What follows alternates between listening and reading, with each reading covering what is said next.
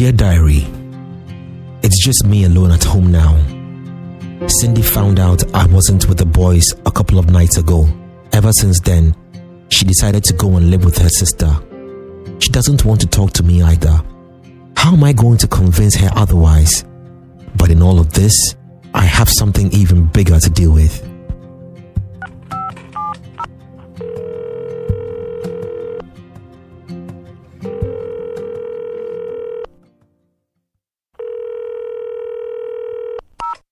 Hello? Jennifer? Chris, how are you? Is Cindy there? Relax. She's here, but she doesn't want to speak to you. I'm coming over. No, you'd worsen the situation. I beg you, wait. I'm talking to her. But what happened? She says you're seeing some Alberta girl in your office. Chris, don't let my parents hear of this if it's true. Jenny, see, it's not like that. The lady she's talking about is just a friend. It was just one time she bought food for me and Cindy thinks I have something to do with her. Chris, you're sure that's all there is between you guys? Because you know me, I will go and find out. I swear.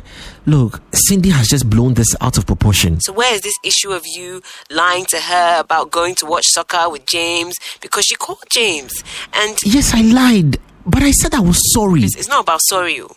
Where did you go to? Chris, did you go and see this girl? No, I didn't. Chris, don't lie to me. Jenny, is she by you? No, she's on the phone with someone. Hey, who is she talking to? Why? Are you scared? Oh, not that, but I hope she's not talking to your dad. You just want trouble for yourself. Anyway, Chris, if you don't tell me the truth, don't expect me to be able to help you. Oh, heavens. I fucked up, Jenny. I fucked up. Okay, so I went to see her. Oh, so it's true. Chris, did you have an affair with her? Jenny, are you sure you were alone? Why would I lie to you? I'm not lying to you. Okay, yes. Something happened between us. Jesus, Chris. 3 months into your marriage.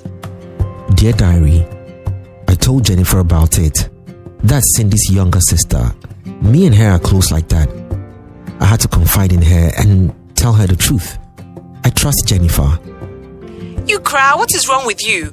I really don't know what excuse you're going to give for lying to her, but you must come up with something first. I can't even think straight. I can't even think straight. Listen, I'm going to save you just this once, but on one condition. Jenny, anything. You name it. Like, I'll do anything. You have to let us plan a surprise for her.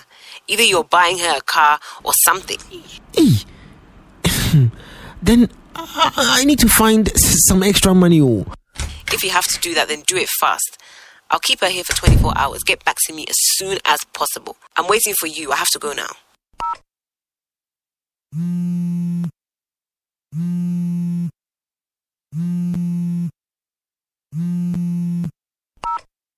Hello, Chris. Hi, Sam. Bro, how be? Adeo, is my money ready? Bro, I'll get it for you. But Charlie, listen, that's not the reason why I called. Charlie, I need your help. You need my help? Chris, what's the issue again? Sam, I need some money urgently. Chris, you already owe me 300,000 Ghana cedis and payment is due next week. And now you're asking me for extra? I know.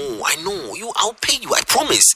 Charlie, my marriage is on the line and I need this cash. Your marriage? Sam, I can't explain. Look, I need 70k now. 70,000 what? Chris! Listen, bro, the contracts from Cindy's father will be lost if you don't give me this money. What? Is this a threat? Chris, I gave you this money for your wedding because you told me you can get Cindy's father to give me the contract. So what do you mean by the contract will be lost? Sam, you forget what I said. Look, just try and get me the money, I'll pay you by next week, all of it. I hear you. But Chris, we've been friends for long. Try and get me my money. Don't let whatever it is you're going through destroy what we have. Good night.